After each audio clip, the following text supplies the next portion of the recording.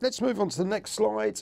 We've got the UK movers today. Cable and wireless up over 9% on the back of M&A. We've got Man Group up 4%. We were like that on the chart earlier in the week. Well, exactly. It looked like a bit of a gift, and obviously with the market going up as well, the FTSE looks like it might break at the key level on the FTSE 6,500. If we break through that, we break the downtrend line of the summer. The other stock there, I suppose, Glencore, always in focus at the moment.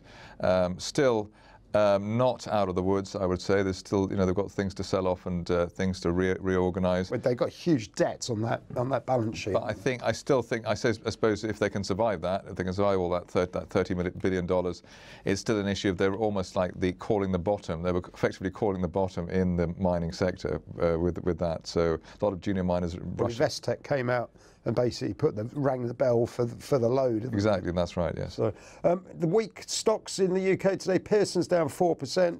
It's still reeling after the sale of the Financial Times. Getting rid of that, getting rid of the FT is almost like selling the family silver there.